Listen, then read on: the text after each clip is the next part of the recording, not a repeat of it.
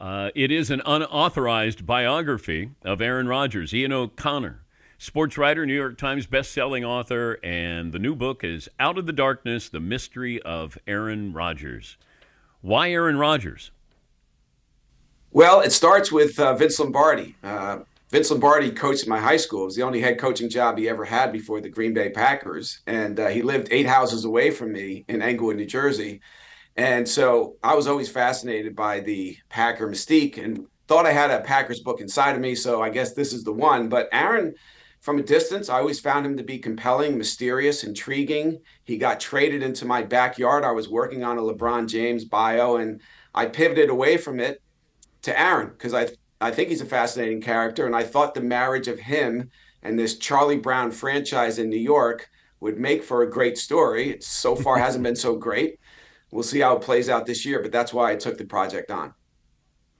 How do you avoid preconceived opinions, notions of Aaron Rodgers? It's not easy, but I was determined to go into this open-minded. And I think some of his friends early on, I ended up talking to 250 people. As Aaron said, I reached out to 500 and half called me back. That's about right. And a lot of his friends, I think early on and close associates were concerned that I had an agenda. That frankly, and one of his friends told me this, that you're a media guy from New York, probably liberal, looking to destroy Aaron in this book. And that couldn't be further from the truth. I had absolutely no agenda whatsoever. And I wanted to be open-minded about the vaccine, his stance on that, and everything else, including the conspiracy theories. And so I think I wore him down over time, and that's the reason that he agreed to sit down with me at his home in Malibu. Unauthorized versus authorized. How different would this book be if it was authorized? Well, when it's authorized, Dan, obviously it's that subject's truth as opposed to the truth or the pure truth. And I think that unauthorized, a lot of people, readers think it's a dirty word, like it suggests a trash book. It's really a badge of honor. I think it's closer to a pure form of journalism. And the ideal is unauthorized biography with the subject's cooperation. With Aaron, I didn't get full cooperation. That would have required 15 to 20 hours.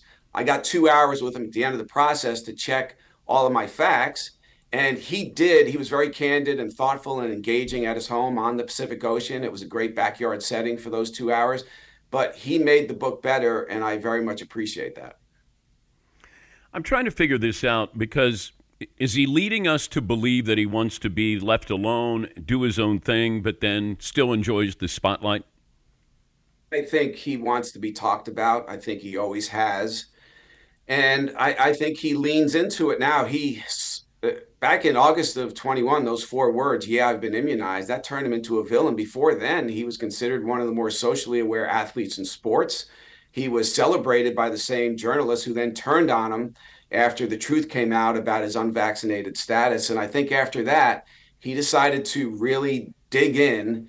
And if the media wanted to go to war with him, he would be a willing participant in that war. But I think at the end of the day, he likes creating news cycles. He can do it just rolling out of bed. I've rarely seen an athlete who could command the spotlight the way he can. It's amazing that here we have a Kansas City and Patrick Mahomes going for a three-peat, and Aaron Rodgers, who hasn't been to the Super Bowl in a long time, is still by far the most talked about person in the league. And that's really a major reason why I decided to do this book.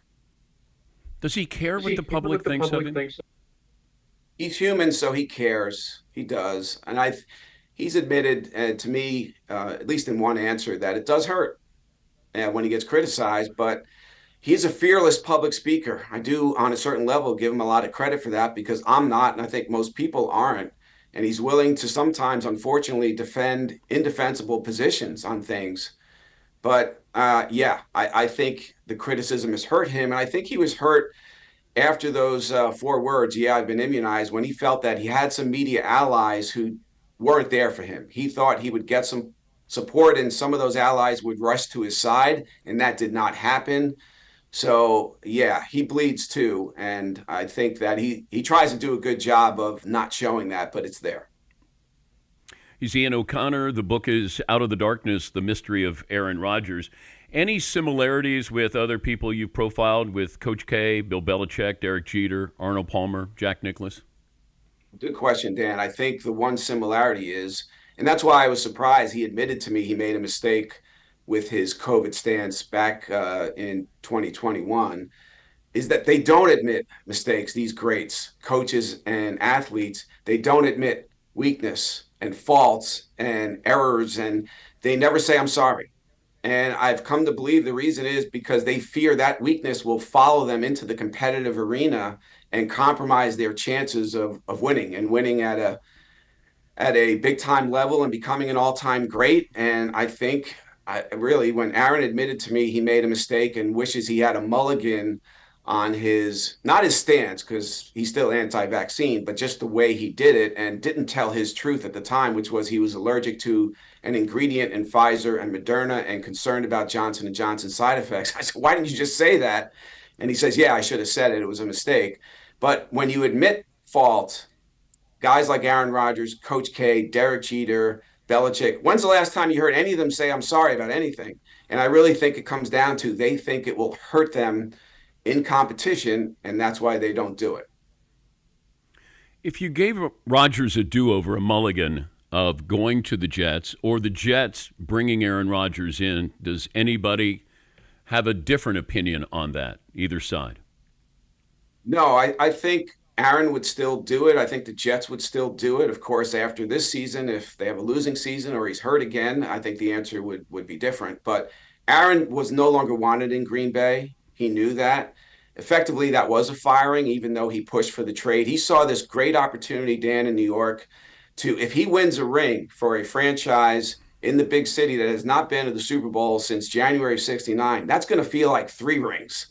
And it's going to be Messier in 94 for the Rangers on steroids. And I think looking at Brady with 7 rings and Aaron with 1, he can't close that gap. But if he wins the big one for the Jets, it's going to feel like he really did close that gap. And I think he saw that as a great opportunity. And I agree with him. I wonder about his career, how he views it, because he's often referred to as the most talented quarterback, or maybe the one or two most talented quarterbacks to ever play the game, but he has won Super Bowl. Has it been a disappointment to him in what he's accomplished, even though he's been league MVP quite a few times? And I think the league MVPs helps a little bit. And he did win more of those than Tom Brady, but that's not what people count. They count the rings, and he's down 6 to the guy he will always be compared against. And that hurts, but he didn't have Belichick, arguably the greatest coach of all time. He didn't have Josh McDaniels, the best offensive coordinator in the league. And he didn't have that Patriot Way support system. There are people who believe that Aaron would have won 3, 4, 5, maybe 6 rings with the Patriots in the same situation Brady was in.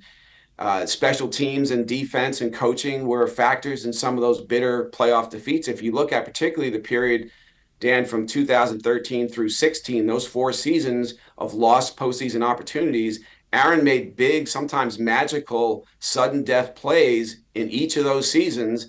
And there's nothing but failure in the box score. So I do think his 11-10 postseason record can be a little misleading.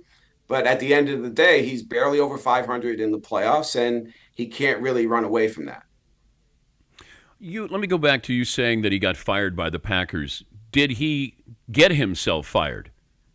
Like it's one thing that, the franchise is going to turn on you, but it felt like they were at a point of no return that they had to do that. Well, it was a very similar situation to Brett Favre, ironically enough. And Aaron was on the good side of that one, and now on the bad side of the franchise wanting to turn it over to Jordan Love. And I think that they always had later in his career the upside and the downside of employing Aaron Rodgers. But the downside got greater in that you had him. He wanted more personnel say and influence in decisions, and that's not really the Packer way. I think they gave him a little bit more late in his career, but not enough. And then suddenly he's not making the playoffs. That last year, he looked like a diminished player, misses the playoffs. So we're not getting the upside. When Aaron's healthy, we're getting in the playoffs basically every year. So they wanted to move on. He knew that. And again, with the Jets, it was a great opportunity. Hey, go to the big city. I'm coming from the smallest market in the NFL. Let me go to the biggest and try to pull off something that would be pretty iconic. And so it was both parties knew they had to have this divorce, but deep down he's hurt by that, and people close to him told me that. And so ideally, if he could reach the Super Bowl, I think the team he would want to face and beat is the Green Bay Packers for obvious reasons. What was the one question that you wanted an answer to? Family estrangement. And he did address some of that on the record. And I appreciated that because he didn't owe me an answer to that question. But it's gone on now for nearly 10 years. And it's a complicated issue. There's not one defined moment, Dan, or issue that separated this family.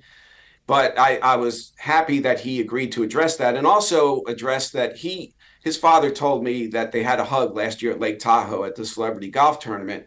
And Aaron came over in the middle of his Saturday round, saw his father in the crowd, and gave him a hug and said, "I love you." And Ed Rogers was crying, and it was an emotional moment. It only lasted about 30 seconds, but it meant something to both men. Aaron wanted to be his father. His father was his idol when he was growing up.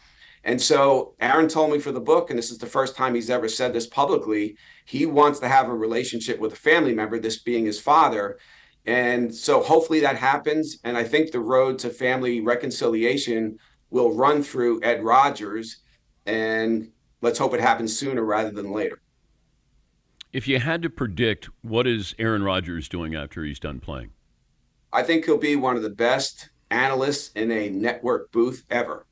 And I know he says he doesn't really have interest in that, but when he's talking football, there's nobody like him. I think he's even better at it or would be than Brady and Peyton Manning. He's a computer. When he's talking football, it's mesmerizing. And I think he would be unbelievable at it. And I don't see another path for him. I don't think politics is the answer. I think he'll stay in football, and that seems to be the natural second career for him. Good to talk to you, Ian. Good luck with the book. Thank you. Hey, Dan, my pleasure. Thank you. Ian O'Connor, Out of the Darkness with Aaron Rodgers, and there's a lot in there. Now,